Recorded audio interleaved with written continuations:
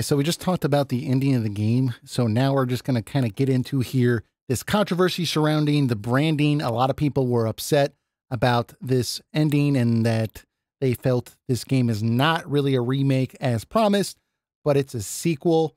And I'll just go ahead and give 1 point. I have a few points, but I want to give 1 point, and then I'm interested to hear what you guys have to say. But to me, this whole idea of subversion of expectation, people are pointing out, oh, Metal Gear Solid 2 and other games where some people liked it, some people thought it was divisive. Those are all good examples, but I really think that this is a little bit different because we know Final Fantasy VII is a known quantity.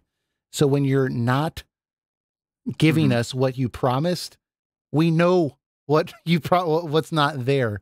Whereas if it's a brand new game, for example, if Final Fantasy 16 was announced and they were showing us all these character trailers with all these characters and all this different stuff, and then we bought the game and 5 hours in the entire cast died and you had a new protagonist, that would be epic in a way. I mean, Metal Gear Solid is a little bit different because we already had an attachment to Solid Snake. But if this was a brand new story and they did that, I think I would be okay. But I think here, the execution just sucked because they didn't really give you a very good clue what was going to happen. And when they finally did have that subversion that was revealed, instead of being excited, I, as a fan, felt disappointed. And I don't think that's the expectation they wanted. So to me, that was just a crap execution of this subversion. So I do think that this was misleading. I do have some other points where I'm just going to show an interview example of what Katase said that was misleading, but I don't want to jump into that right now. I want to hear what you guys have to say on this. It certainly is misleading. There is no doubt about that. I don't necessarily think it's false advertising. I mean, even for the most part, you got most of the beat by beat of Midgard to like the very end, where it completely changes stuff around. We got 4 hours of the game. Yeah, pretty much. I don't think a false advertisement would hold much weight in court, especially since remake cannot be defined very well because everyone has their own definition of remake. And I'm sure what their definition at Square-Enix is, we're remaking the story or something like that. Yeah, but they knew what everyone thought. Yeah, that's what I was going to say. Yeah, everyone and their mother thought just remake. Even then, I thought that's like, oh, that's kind of boring, just saying remake. Why don't you just call it Final Fantasy VII? So you don't have to call it Final Fantasy VII Remake 2 or something like that, or put some really stupid Latin subtitle underneath it, like they're known for doing. Yes, it's very misleading, but I mean, I kind of find it amusing how it came to be. I wasn't exactly disappointed or mad or anything like that. I just found it funny more than anything. I don't really have that kind of emotional attachment that like, whereas say, I mean, I may say like, oh, they ruined the story or something, but it's not like my whole life is over because they decided not to be completely faithful to a game I really like. Like, even like if I can think of some of my favorite games, if they remade that and then decided to do something completely different, I would still feel the same way. I'm like, okay, this is a different product. It's not the original product. They're not coming to your home and taking your game away like Blizzard did with Warcraft 3. It's like you still have the original to go back to. So while I completely get people are upset that we're never getting the remake that they wanted, and I completely understand, and I totally sympathize with you, but I mean, the milk has already been spilt now. So yeah, in my head, it's like, let's just see what happens from here. Let's watch this dumpster fire go down the river together. Yeah, I mean, yeah, exactly. At this point, there's not much that can be done. Like, it's past the point of no return. It's not a remake anymore. Like, it's a sequel. you know, the characters have knowledge of the original story, right? So, and how things more or less play out. So if that's not a sequel, you know, the original's reliant, right? The original had to have occurred for this to happen. Yeah, the original game in some shape or form, like either in a possible timeline or a timeline that already exists, you know, has happened. And now we're playing as the same characters under a different set of circumstances. This is Crisis Core 3. Yeah. Or whatever you want to call it. I mean, even Maximilian dude, you know, who's like hype central for the game, who, you know, the developers have even, you know, contacted and they value his opinion. He's like, this is a sequel, like in one of the latest discussion videos that he had, you know. So it's like, at this point, if it walks like a sequel, talks like a sequel, it's a sequel. It says remake, right, in the game, but that more than likely refers to like Sephiroth remaking the timeline, right? Sure. But I do think it was misleading to call the game that, because when people who follow video games like us think of the term remake, until this game happened, a remake was always like a graphical improvement of an existing game, right? And they typically wouldn't change too much of the story or like the genre, right, of the game. Right. So like Shadow of the Colossus is a remake on PS4, but on PS3 it's a remaster, right? Right. So if someone came up to you and said, "Oh, I'm going to play Shadow of the Colossus for the first time," you would ask them, "Are you playing the PS2 version, the remaster, or the remake?" Right? And everybody will understand what you're saying. Right. Right. I will say I'm playing Trials of Mana right now, and that's a remake. That's like the core foundation and like all the stuff you remember from the Super Nintendo game are right there. It's just all 3D with a new with a modern combat. It's still the same core foundation of action with role-playing elements. And like everything that the game is known for is still there. It's just with a new, it's just like rebuilt from the ground up again, which that's a remake in my head. Even from the beginning, we've talked about this in previous podcasts. I've always looked at FF7 as a reimagining, because you could already tell from the previews that they were making a lot of compromises that would not be have the game being exactly the same. Like they would go by the general story beats, but there would be a lot of different in between. So in my head, I was like, okay, this is a reimagining, a reinterpretation, more than a remake. So I always thought the word remake didn't work well for this game. Yeah.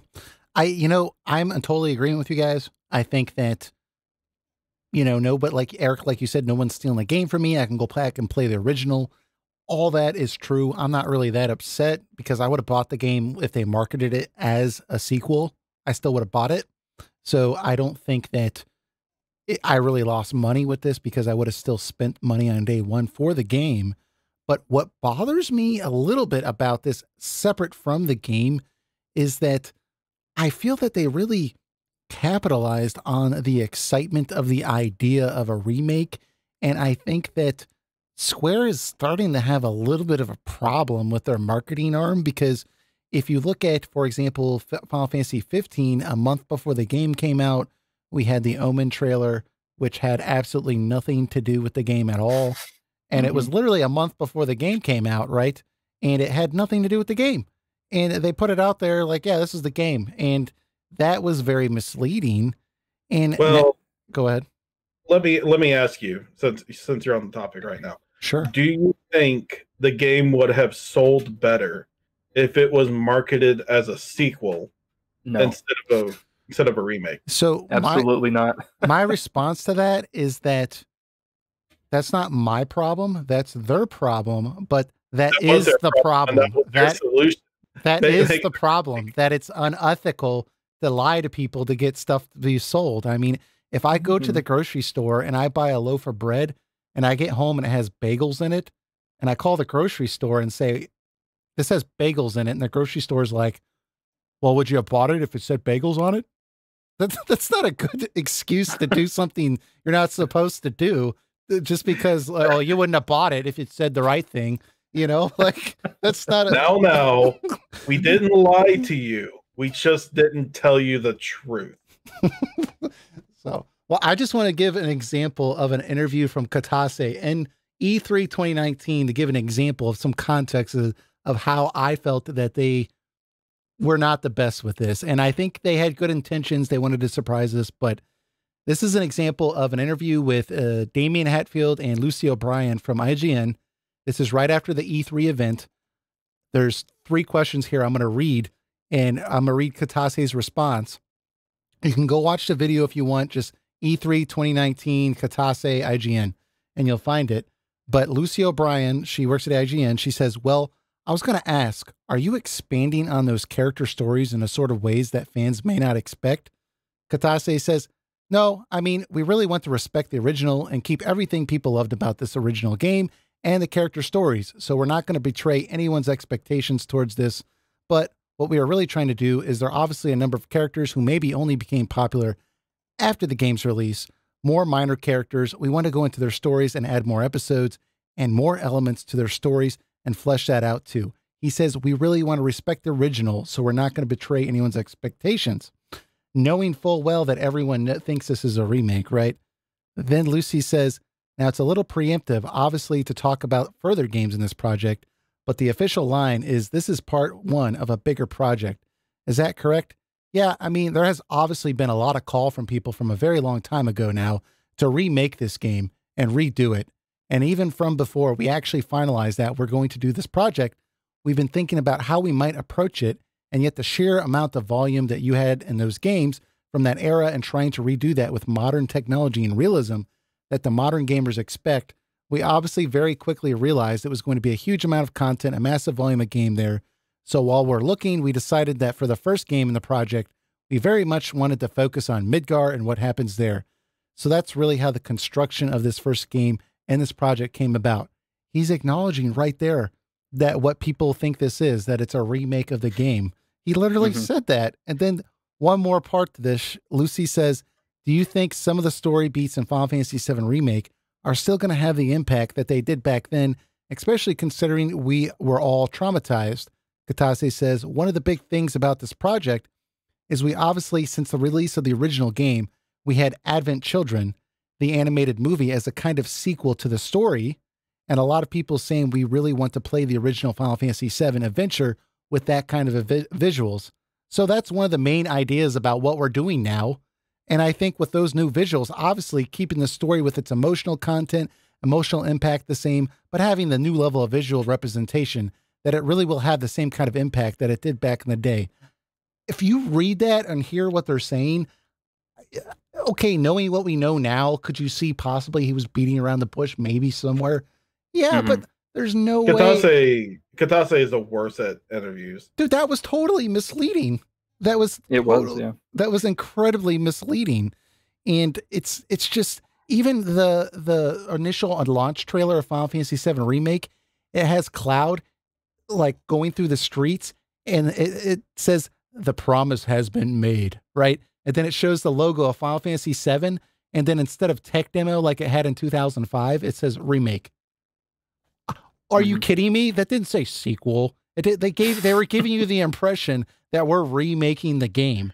That was totally misleading. He would have danced around that question a lot better. Nomura is better. Yeah, he was better. No, I know that interview was very close to the release, so obviously the idea was already there. But does the fact that they are going in this direction feel more like an afterthought? Because throughout the entire game until the end, like the ghosts are just interfere with you once in a while. And that's it. They don't, and then you go right back to where you were. The ghosts don't even come up again until the ghosts decide to come back. Like, when I see it that way, it feels like this entire idea was a complete afterthought while they're making the game. Well, people have pointed out that right after the Mako reactor explosion, Cloud has a vision of Sephiroth that he doesn't in the original game, and Sephiroth literally leads him around a corner. That's where things change. And that's where things like start going different, because then when Cloud meets Aerith later on, she's already having to deal with the ghosts, and Cloud can't see them at the time. But people are speculating that Sephiroth led Cloud away intentionally so that he would never meet Aerith, because she was just kind of walking through that area. But the ghosts are already interfering and making sure that she's still there when Cloud shows up. They're like literally not letting her leave. They're kind of swarming her. Oh yeah, I guess that is. So it seems to be that they had this. There's like bits and pieces of it sprinkled in through the whole game. There's also a part where Aerith is trying to calm down Marlene and take her away to save her before the plate crashes, and there's like a flash of some kind of flashback or something. Like Aerith touches Marlene and actually gives her some kind of vision, that things are going to be okay or something, and then she like gives her like a shush, like don't mention that to anybody. Yeah. And then all of a sudden Marlene is like okay, and she's like, I can trust this girl. So there are like it's sprinkled about. Yeah, sprinkled in there that like Aerith is not who she seems to be. Who is this Sephiroth guy? He's like very important, and like these ghosts are just showing up all the time. Yeah, this goes back to the point I was making earlier. In my opinion, the need to keep this a secret, which I'm very impressed they kept this a secret with all the leaks. And I read that they leaked the whole plot line of the chapter marks, but the end boss was called Genova in the documents of the leak. You know, it wasn't called the Harbinger of Fate or anything. So a good job on keeping that a secret. But the fact that they kept that a secret, I think dampened the story, because instead of having the impact that it could have had, I was disappointed. And if I had known this was a sequel beforehand, it would have been better, more well received. And they could have, like those moments with Aerith, we could have been clued into her trying to figure out what the hell's going on. Right. You know, and her trying to have this anxiety about the plate crashing. Okay, what can I do? I want to mount a rescue effort because I want to know that there's nothing, I did everything that I could. Mm-hmm. Because she knows what happened the first time around. Right. Keeping this a secret didn't help anything. So it's just, I guess it helps sell copies, but that's the part I don't like, you know? Yeah, it's a good business strategy, but unsatisfying like is it storytelling or narrative strategy. I mean, a good business strategy in that, like you said, selling as many copies as you can. Yeah, but dude, between this, the Omen trailer, they had the 2-year anniversary stream for Final Fantasy 15, where they were going to announce a big news for Final Fantasy 15. I mean, that's not necessarily misleading in a way, but once you got on there, all they announced was the cancellation of all this DLC, right? They are so out of touch that they can't even comprehend how this stuff's going to play out. Well, their big problem is they announce stuff way too early.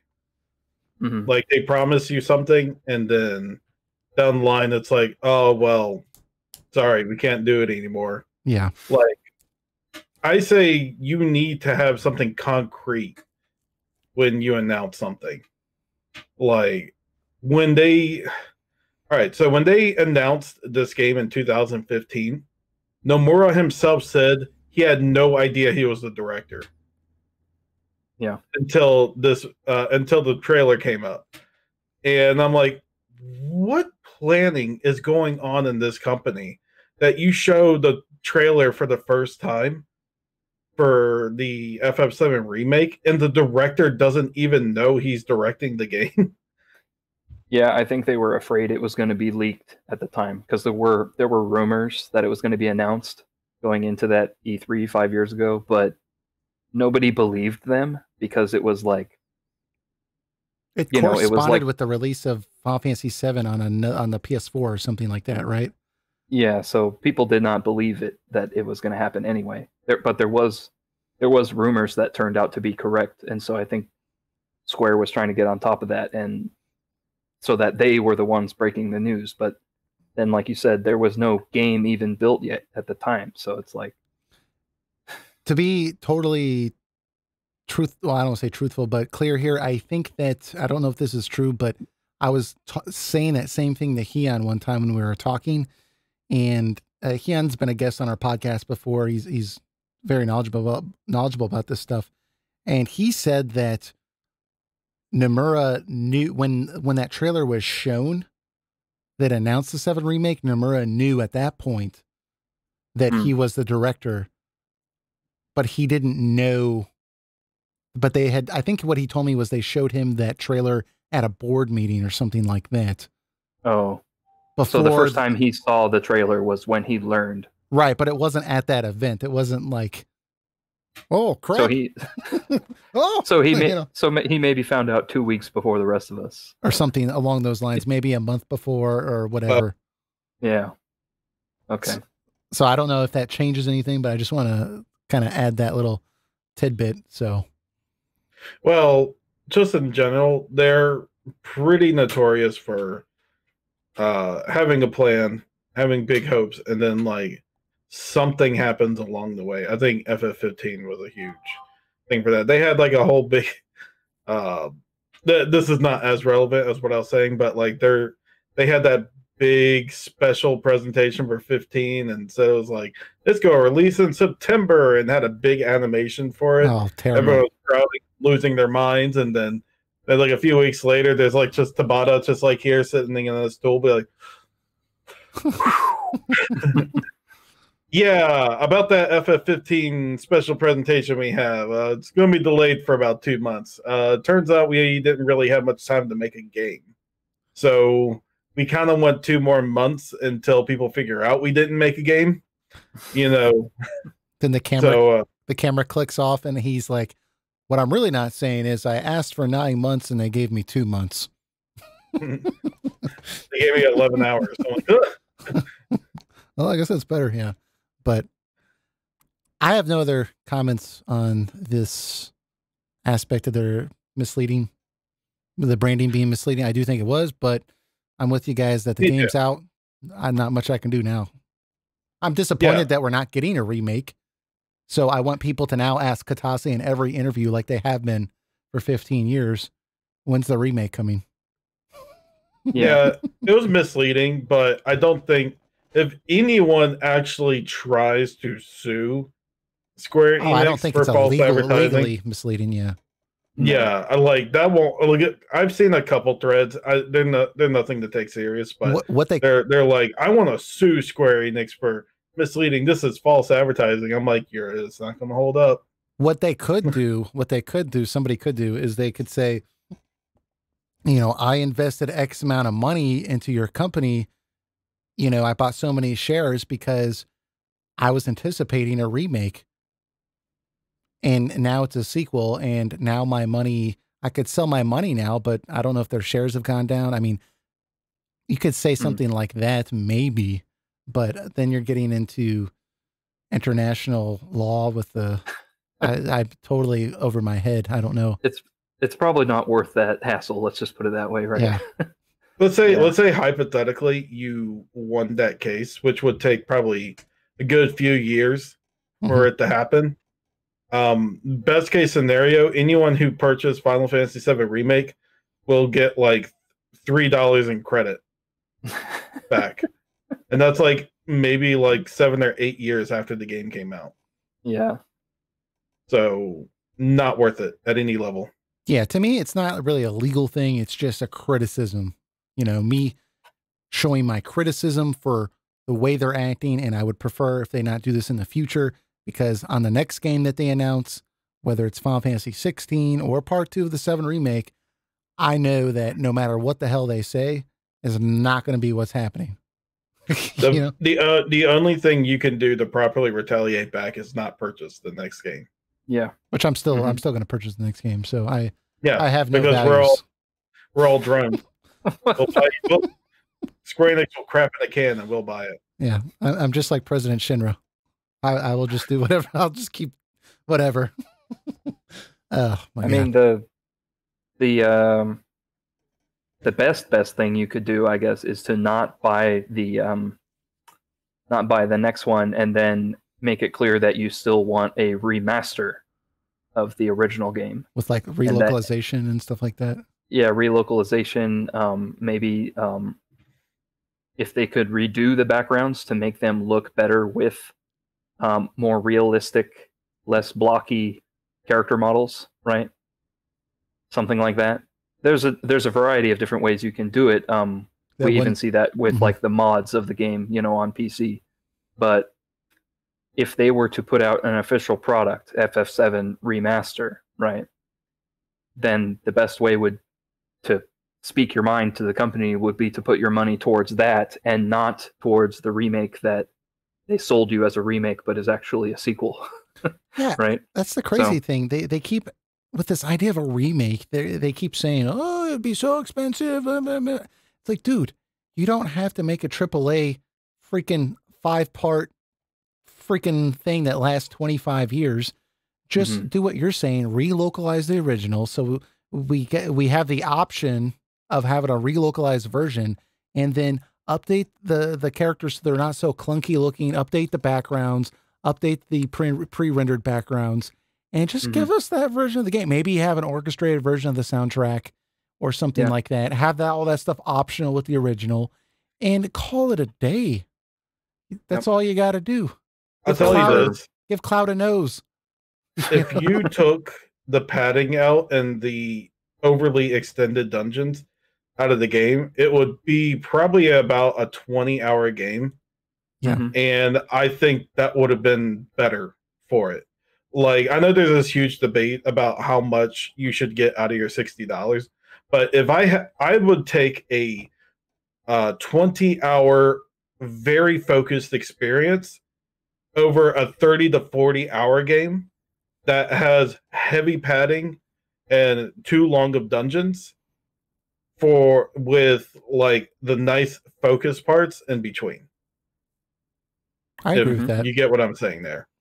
Yeah, I agree as well. Yeah, I think they were going to get a lot of crap either way. So you might as well just make the game 20 hours, have it good pacing, you know, have those epic moments still feel epic. And then I think that's fine. That would have been a good way to go about it. But yeah. So, but anybody else on the branding or misleading or remake first sequel or anything else they want to comment on before we do anything else? No, I don't think it's, I mean, I think it's misleading. It's not anything to sue anybody over. Get ready for the next stupid title that they make for the second game. It's going to be something with something. Yeah. Final Fantasy 7 Remake, Chain of Memories. It's over happening. 352 days, yeah. 350 over 2 days, Zach Fair. I don't know. Okay, so let's move on.